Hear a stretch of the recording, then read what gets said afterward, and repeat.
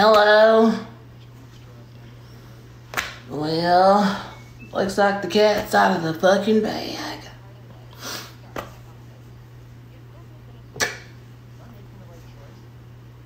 A Stephen McQueen bag. A Fendi bag. A Louis bag. Ooh! The Bobby's eating well. You know what's not eating? You tonight.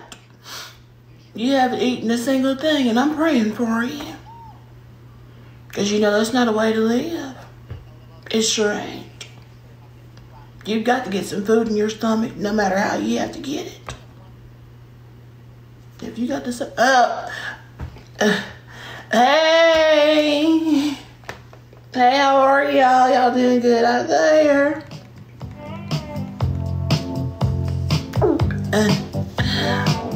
Y'all doing good? Well, looks like the cat's out of the bag. I'm married now. I'm spoken for. Well, I've been spoken for, to be honest with you, but I never really put too much emphasis on it because, you know, Jesus has had his hold on me since I was about 3 years old. It didn't start to become a romantic relationship till about 2 years ago. When he came to my house and he said, Terry, I think I want you something fierce. And I said, well, you ask and I shall oblige because you are my Lord and Savior. So come on down here and get yourself some Bernice. And he did. He came from the heavens above. I saw a white light and the white light shone through and came to my house and I saw him. Came to my front doorstep. Red skin and horns on his forehead.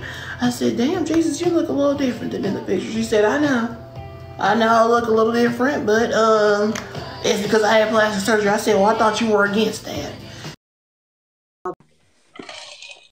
But there are certain times when he feels like he needs to get like a nose job or something. I said, well, okay, I don't judge you. You're Jesus after all. Came into my house and laid me down on that bed, and the rest was history. And he finally put a ring on my finger. I know you don't see it right now, but that's because it's a divine ring. That ring is divine. Not an onion ring like you're used to munching and crunching on with your big fat ass. It's a divine ring. That ring can't be seen by non-believers. And if you can't see it, what does that tell you? What does that tell you? This little piece of hell? About to take me off. About to take me over. Well, that just tells you that you're a sinner. And you don't love Jesus and you don't love yourself. Now something is wrong and something is going on in the nether worlds and the nether regions and on this live. Because that number ain't right.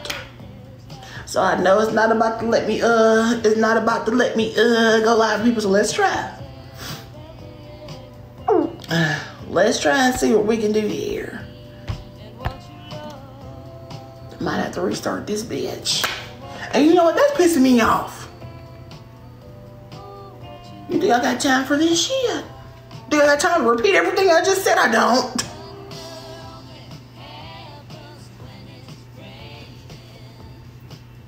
Hello. Yep, it's about to play games with me. Cause ain't no motherfucking life. I'm early, bitch. It's 10 o'clock. That's what you do. Oh, my bad. I ain't mean to call you out your name.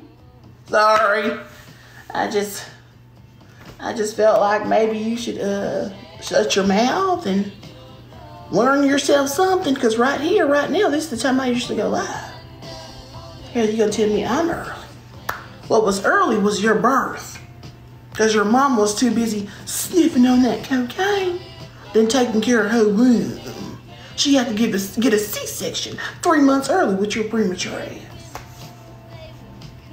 That's what was early. Yeah, I'm about to have to restart this live. So,